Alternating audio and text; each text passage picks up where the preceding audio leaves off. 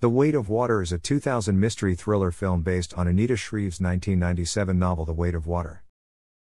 Directed by Kathryn Bigelow, the film stars Elizabeth Hurley, Kathryn McCormack, Sean Penn, and Sarah Polley. The film was shot in Nova Scotia. Although it premiered at the 2000 Toronto International Film Festival, it was not released in the United States until November 1, 2002. In 1873, Christensen and Anethe Christensen, Norwegian immigrants, are murdered on Smuttynose Island, a lonely island among the Isles of Shoals off the New Hampshire coast.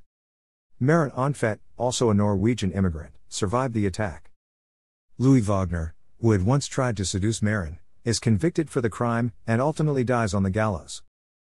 In the present, newspaper photographer Jean Janes begins researching the murders and travels to Smuttynose with her husband Thomas, an award-winning poet.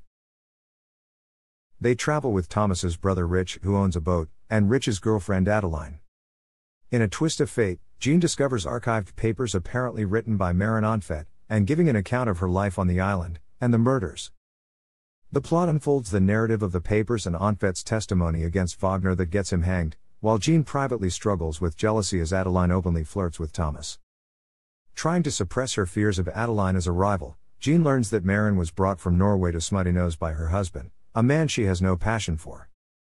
Maren staves off melancholy and loneliness on the isolated island by keeping busy. Maren's spirits are lifted when her brother arrives on the island with his new wife, Anethe Christensen. But Maren must also contend with her own sister Kathryn, who is stern and suspicious. At first, Maren views Anethe as a rival for the affections of Maren's brother.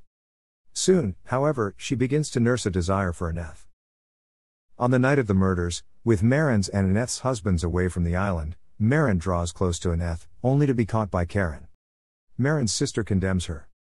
In a fury of her own, Maren kills Kathryn and Anethe. The movie ends with Hontvedt trying to confess before he is hanged. The courts refuse to accept Marina's confession, and Wagner dies on the gallows. In the present, Rich's boat gets caught in a storm, and Jean finds the walls between the past and the present collide.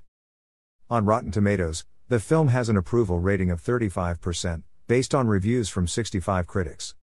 The site's critical summary reads, "The story is too muddled to build any interest." On Metacritic, the film has a score of 45 out of 100, based on reviews from 22 critics. Critics felt that Bigelow had not achieved as much weight with the fictional story of the present against her portrayal of the events of the past. Stephen Holden of the New York Times said, "There is so much to admire in The Weight of Water, Kathryn Bigelow's churning screen adaptation of a novel by Anita Shreve, that when the movie finally collapses on itself late in the game, it leaves you in the frustrating position of having to pick up its scattered pieces and assemble them as best you can." Holden felt the two stories never mesh.